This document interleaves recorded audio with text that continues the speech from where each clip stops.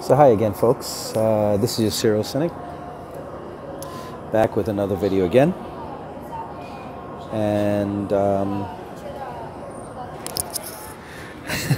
I am back with my age-old topic because every time I do a video, generally around the Hebrew Israelite situation, I always seem to forget something or other thoughts pop into my head. And as they do, I just prefer to go ahead and bring them to light. For discussion's sake, of course. All right? Again, for discussion. I do realize that whether one holds a belief or not, you know, unless they're harming someone, it's really them, you know? So this is for a matter of discussion and debate. All right? So here goes. One of the things I've noticed in reading material about them, or even from them who respond to me in my videos, I happen to notice that I can't speak for all Hebrew Israelites, obviously, you know, or all people who consider themselves to be black Jews or whatever they want to call themselves. But one of the things I happen to notice is that they talk about the fact that we, black folks, Negroes as they call us, on this side of the world, are Hebrew Israelites, or the people of the Bible, because we are a cursed people. Now, I don't know how to feel about that. I don't know if I want to walk around the place saying that I am part of a cursed people, or there's some sort of a curse placed upon me by some deity out there somewhere, because some ancient book says so, or that's what we believe it says. But they seem to walk around with it as a badge of honor. Hey, I'm cursed. We're cursed. That means I'm really the child of God. I'm really a child of the God of the Bible. And again, I don't exactly know how to feel about something like that. That just seems like a weird thing to be in love with or to be obsessed with. So I don't want to be a person ascribing to such a notion, no matter what some book says. Now, I know that they will point to it and say, hey, look at us as black people. Look at what we're going through. The book of Deuteronomy predicted these things. Look at all the things, the curses that it mentions. Most certainly, it's got to be talking about black people, right? Well, I know a black person can pick up the Bible and look at Deuteronomy chapter 28, and there are things in there they can relate to when you talk about us as a collective group. But how does it explain black folks who have never endured any of that stuff, who have been successful, who may have been born with a gold spoon in their mouth, perhaps they have a wealthy family, don't know a day of hard work in their life, don't know a day of any problems in their life, basically, live and die with no major illnesses or any of these so-called curses that are mentioned there? How do you explain them? And some of these people are not even paying attention to any deity in the sky or believing in God. How do you explain their success, their basic, more or less, cruise through life without any major issues in their lives? How do you explain them? Did the curse miss them? Or are we going to say, well, you know what? Though they, that family of black people over there, they were not Hebrew Israelites. They were a different type of black person who were not part of this curse thing going on. So that's something that I don't quite get or understand, and it comes down to this other thing again about this hit and miss thing that goes on in the world, in how some people perceive God, where it's like, hey, you know, I pray to God and I do all the right things, and that's why I'm blessed, that's why I have money, that's why I don't have illnesses and everything, because I'm God's little special favorite. But you over there, you're suffering from this and you're suffering from that, or you're not financially where you're supposed to be because you're not trusting in God like I do. Well, in this case, it's somewhat the reverse. I guess I can look around and say, well, hey, I guess I'm not a part of the Hebrew Israelite group because I have money. I'm not talking about myself, mind you. I'm just talking about someone who can say this. I have money. You know, I don't suffer from any of these so-called curses that's listed in here. I'm living life. You know, I've lived a good life. I don't even believe in God. And I don't believe what you believe. And yet, I don't see any curses falling upon me, other than the fact that if you want to say my black skin is a curse, I have black skin, but it has not stopped me from making progress or from arriving at certain places in my life. So how do you explain those people? They're not a part of the curse. And I'm talking about black people on this side of the world. Now, true, that is not the majority of us. Okay? But for the, so say for one of every 10,000 black folks you come across on this side of the world that are successful, doing well, healthy, how come the curse missed them, or the curses missed them? Now, I've said in a previous video about Deuteronomy chapter 28. It is my opinion, and I really hold to this opinion strongly. And I'm not just making it up or pulling it out of my behind. Just from the observations and just from what I've read from you know, various scholars here and there, various people in academics, and I'm not even talking about people who are biblical scholars, but just people with common sense, I guess, looking at it from an academic standpoint and just looking back at history and see how things unfold. Deuteronomy chapter 28. The Hebrew Israelite will tell you it predicts the plight of black folks. Well, and when they say black folks, they mean a specific type of black folks who they call Hebrew Israelites. But the way I look at it, the book of Deuteronomy, and as a matter of fact, the entire Old Testament, pretty much most of it, was written or sat, you know, the people who wrote it sat down and compiled it sometime after 586 BCE, when the Babylonians exiled the Jews from Israel, from the land of Judah, I should say, or the kingdom of Judah, exiled them to Babylon. At that point, the Jews decided they needed to sit down and put their history together. Some of this history came down to them, I guess you can say, on an oral level, passed down stories and so forth.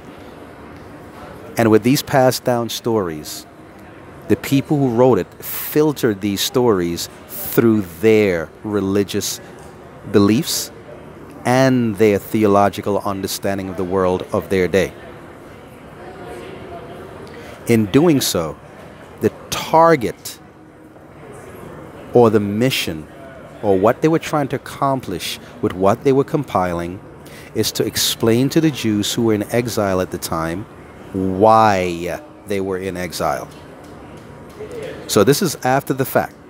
So now they are going back and telling their history to show where they made the wrong turn that led them into the exile in Babylon.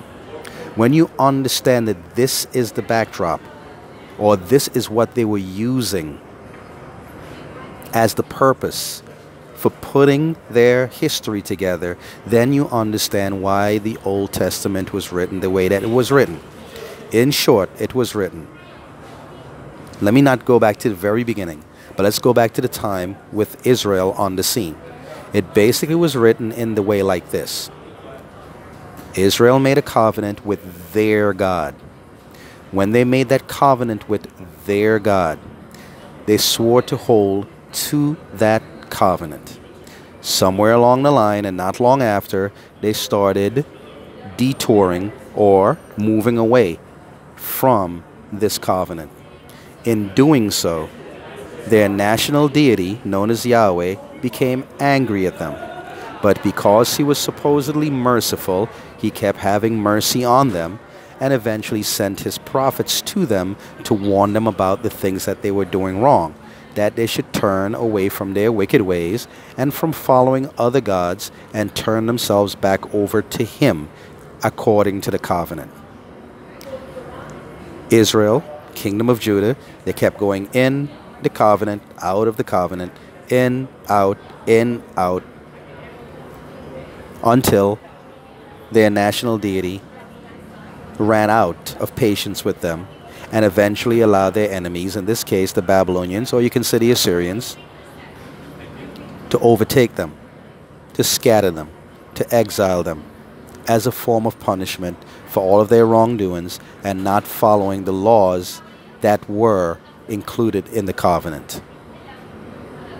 So by the time we get to the Babylonian exile, the writers could turn around and say, here's your history, here's where you went wrong, and this is why you need to continue serving or turn back to Yahweh and do what he asks of you. And if you do this, you will be blessed. Because see back here, when we go back as far as Moses, notice here, he said, if you did this, this, this, and this, I would bless you. And if you did this, this, and that, I will curse you. Well, you did this, this, and that, so he cursed you, and that's why you're in the position that you're in right now. That is basically the basis of much of the Old Testament. That is pretty much it in a nutshell. But in today's world, a Hebrew Israelite will tell you that those curses were somewhat perpetual. It didn't end at a certain point in time. It continues on to this very day. Because, hey, look at us black people. We're scattered all over the world. Look at what we've gone through. It must be talking about us. Today. 500 years ago. 1,000 years ago. Look at all that we have gone through. It must be talking about us. This is the rationale that they use to say that Deuteronomy chapter 28 is talking about us.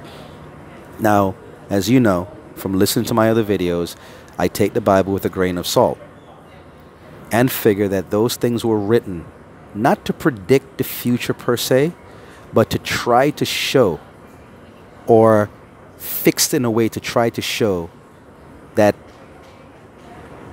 their lawgiver Moses, through the quote-unquote anointing from God, wrote down these predictions as to what was going to happen to the people if they did not follow Yahweh. And when they ended up in the Babylonian exile, and all the various things that happened to them along the way, and all the different brutalities from other nations, neighboring nations that they went through, these are supposed to be a direct result to prove to them, see, when you don't follow the law, look at the bad things that happened to you. And the Babylonian exile was like the icing on the cake. But to the Hebrew Israelite today, it's gone beyond that. It's more than that. It's the Roman invasion. It's slavery. It's what's going on with us today. Of course, as you know, I don't really see it that way, because I don't take the Bible like that to say, hey, some deity, somebody somewhere had this anointing and this foresight and this vision 2,000, 4,000 years into the future to see what black people will be going through. I don't see it like that. Personally, I find this a little bit of a cop-out, because I can sit back and say, oh, woe is me, woe is us, oh, we're cursed. And why in the world would I want anything to do with some deity who's that petty? And it puts us in a position where it basically says, and it puts us in that position where a lot of people find themselves in, where you can have charlatans, you can have scam artists who can then put you in a position to say, hey, you know what? You better follow my way. You better follow this. You better follow what I'm teaching, because if you don't, this is why you're in the position that you're in. We as a people need to get back to this, get back to that. We got to eat this kind of food, wear this kind of clothes, wear our hair a certain type of way, because the law says. See, here in Leviticus, it says we should do this and we should do that. And all those crazy, ridiculous, outrageous, antiquated laws that the Bible has written in there for an ancient people. Now you'll have somebody come in and try and tell you that you need to follow all of that stuff if you want to be in the good favor of the biblical God. Now, do these people really think that all the black folks on this side of the world are somehow going to wake up one day and say, yeah, you know what, I think I need to go back and follow the Bible and follow all these rituals and laws of the Old Testament? That's going to get us right? No. I can tell you this much. Collectively, black folks are not ever going to do that. So I guess we will stay cursed. Do you think all of us are going to wake up? So no matter how many Hebrew Israelites you have out on the street corner making a bunch of noise, for every one person that stops to listen to them, thousands are going to go past them looking at them like they're crazy. It will never happen that we collectively, if that's their mission, that we collectively all come together, all wake up and smell the coffee that they're offering and say, hey, yeah, we're going to turn ourselves to the God of the Bible, to Yah or Yahweh or whatever they want to call him, so he can start blessing us and give us back our land and all this good stuff. Deuteronomy chapter 28 is about an ancient people, written long after the fact and written back in time to explain why the Jews were in Babylon, insulted, had their city of Jerusalem besieged, had their people dragged off. Or you're talking about like back in the days of Sennacherib, Hezekiah, or Ahaz, when the Assyrians came down, besieged their city of Jerusalem. People were resorting to cannibalism, which of course Deuteronomy chapter 28 talks about. So of course the writers knew all of this stuff already. They had this in their mind. It was history to them already. And what they simply did was simply just write it in, place it back in time to the time of Moses, to say that these were things that were predicted that were going to happen, so that when they did happen, it could look as though, see, Moses said it was going to happen to us. Now look at what happened to us right now. And see, that proves what we're trying to tell you is true. Follow what we're trying to tell you. Understand also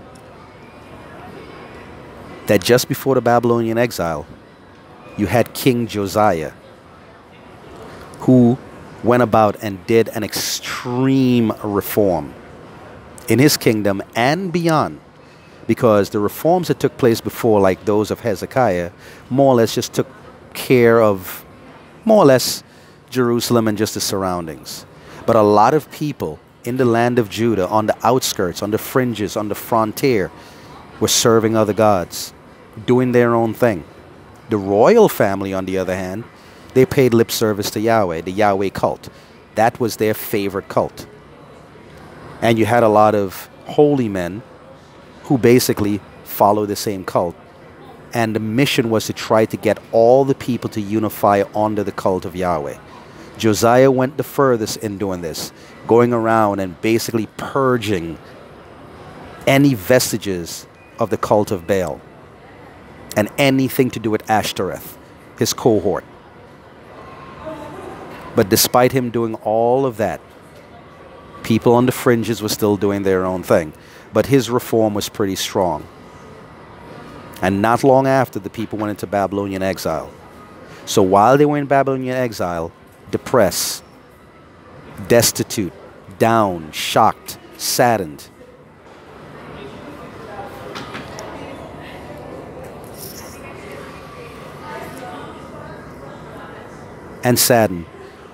these are the type of things that came to their mind, and they had their holy men or their con men or whoever it was ready with a ready answer. You're in the mess because you did not follow the ways of Yahweh. Follow the ways of Yahweh and you will get out of this mess. Hence the Old Testament, written in the way that it was written. Anyway, these are things for you to think about. I'll probably think of some more things, but I've got to get back here to some other things. I just want to just throw this video up. You can go ahead and comment down below. You can come with your thoughts, your objections, your agreements, whatever you want to say. Feel free. I'll talk to you the next time, okay? You guys take care.